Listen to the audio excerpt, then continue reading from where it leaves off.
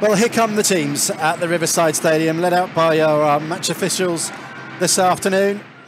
The Hornets, led by Craig Cathcart, joining us in the UK. It's audio only this afternoon, and for a number of territories overseas as well, because this game is being broadcast by the EFL's international broadcast partners. If you're in an exempt territory, then you will be seeing pictures and hearing us now. Nice ball by Akpom, releases Forss. Forss's shot, good parry by Backman. Forss again, into the side netting and wide.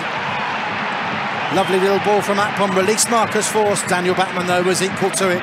It remains goalless. Just short of the penalty area. Quickly infield. It bounces off Cathcart. It will come to Cameron Archer. His left-footed shot, blocked by Gaspar and volleyed away from the right-hand post by Hamza Choudhury.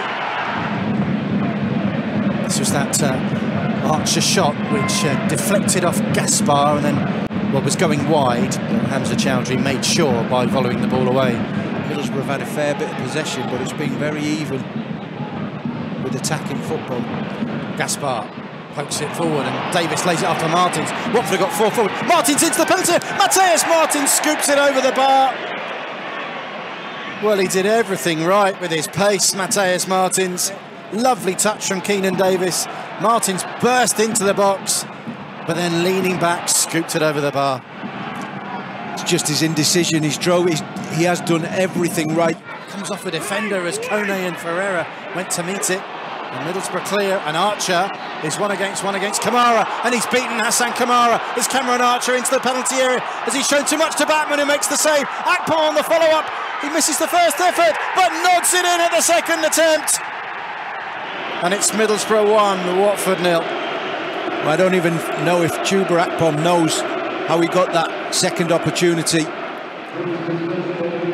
The biggest mistake is leaving Archer and Kamara one-on-one at the back. When we're attacking, you still have to focus on your defending.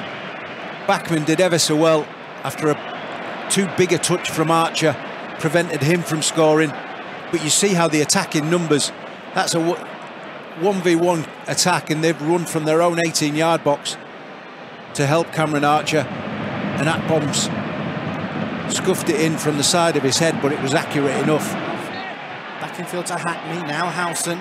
Howson threads it forward, it'll reach Marcus Forss, and he makes it 2 in stoppage time at the end of the first half, tucking it under Daniel Backman.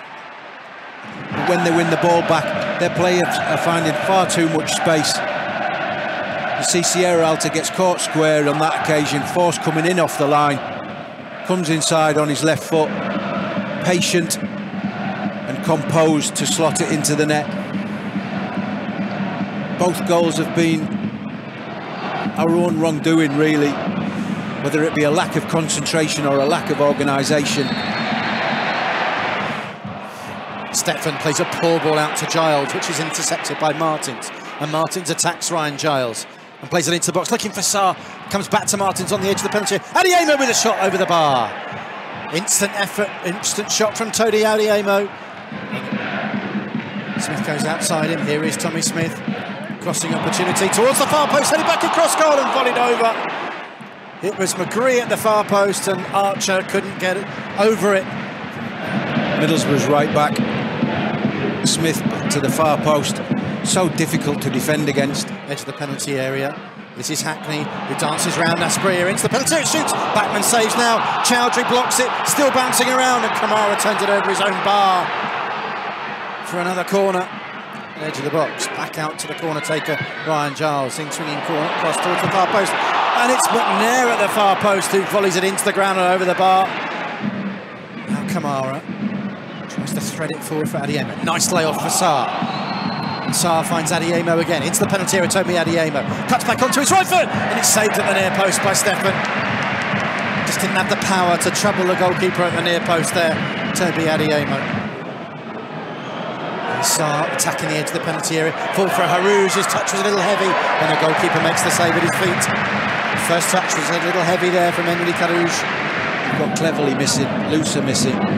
Those three midfielders would probably be in the top 10 midfielders in this division. First half goals from Chuba Akpom and Marcus Forss. send Middlesbrough above the Hornets into third place in the Championship. Full time at the Riverside. Middlesbrough 2, Watford 0.